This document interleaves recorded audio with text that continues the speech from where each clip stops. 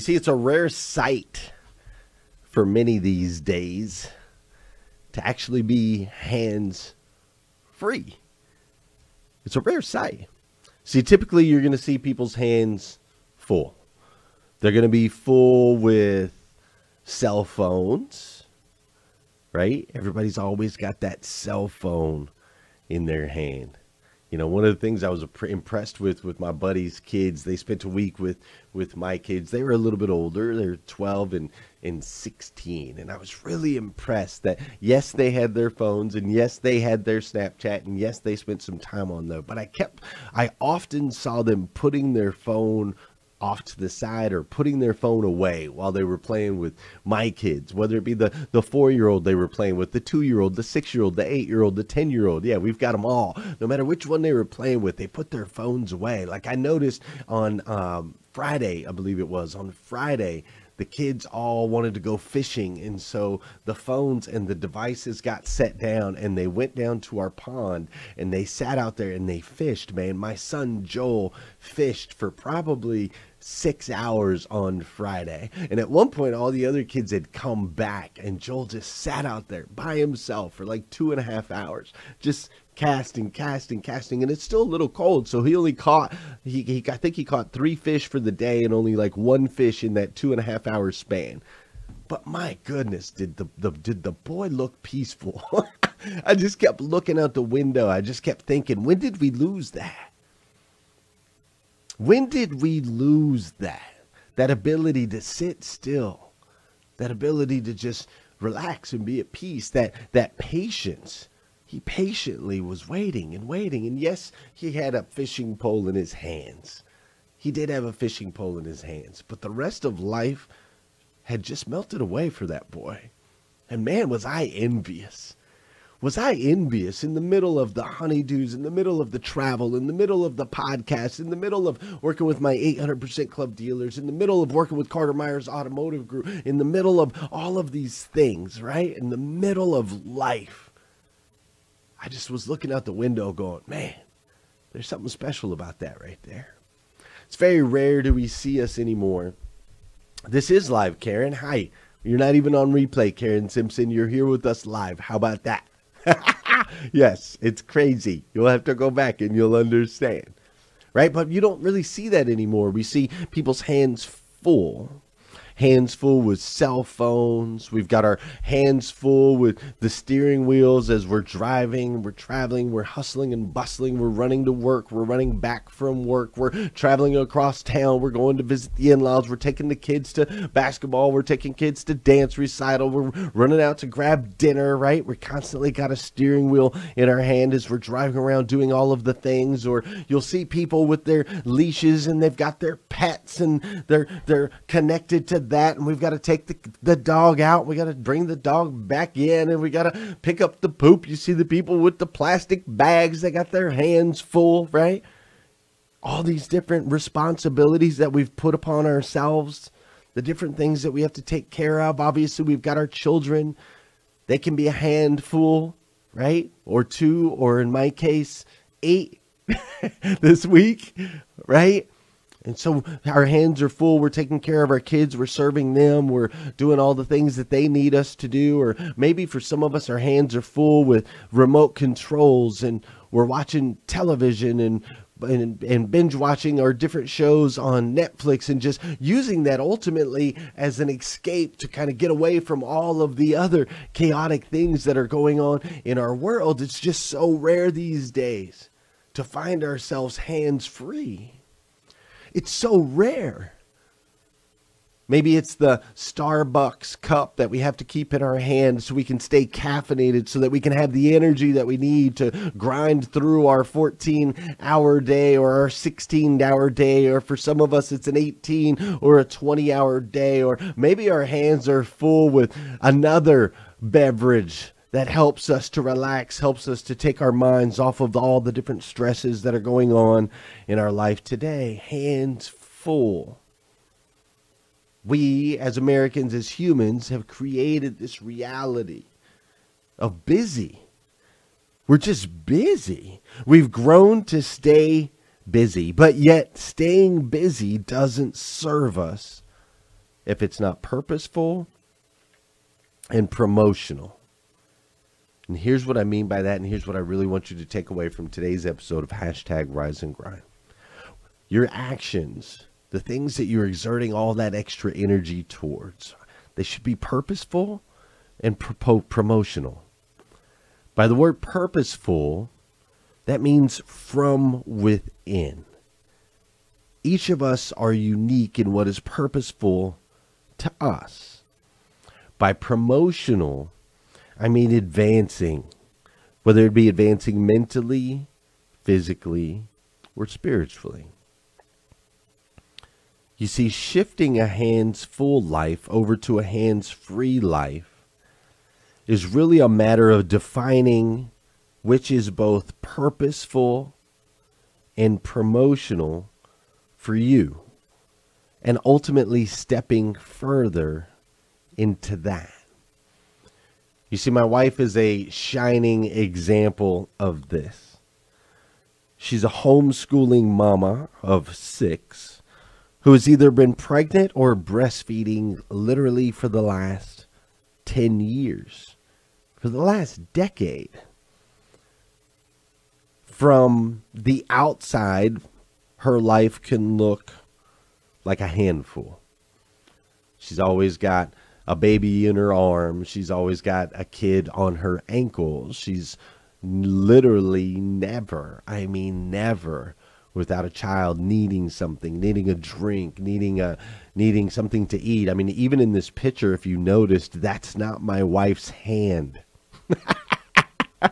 As I went to snap the picture, she's actually feeding. She's nursing the baby right here. And the baby just happened to reach up and put her hand on her chin right as I snapped the photo, which I think is just absolutely classic. But this is what she's been doing for the last decade.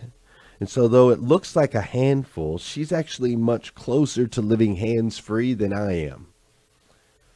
She's much closer to living hands-free than a lot of people that I know in my life and in my circle. Because see, the things that she's doing, the actions that she's taking every single day, they're purposeful. They come from within. She understands that she's been uniquely created to be a mama. That's what she's best at. That's where she finds her joy. That's what she continues to step into. She's cleared nearly everything else out of her life. You see, when I first met her, she was into the party scene and she had just graduated out of college and she was working multiple jobs. She was working as a server at Logan. She was working as a bartender at Cocktails, right? She was doing all of these things. She was staying busy, but she hadn't quite found her purpose. She hadn't really stepped into that. And because of that, she dealt with things like anxiety. She dealt with things like depression. She dealt with a lot of things in her life. She wanted to go to the beers. She wanted to go have a drink. She wanted to get away from the day-to-day because it wasn't purposeful.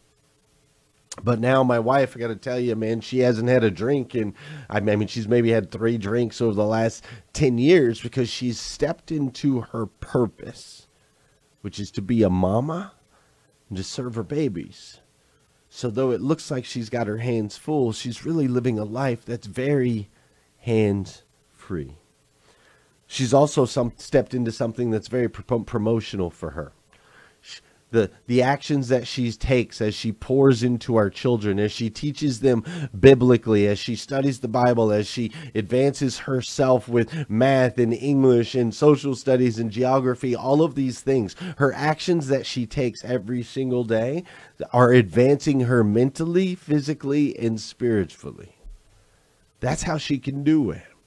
That's how she can get up at 6 a.m. and immediately be on her hands and knees, literally, a lot of the times, cleaning up milk and orange juice.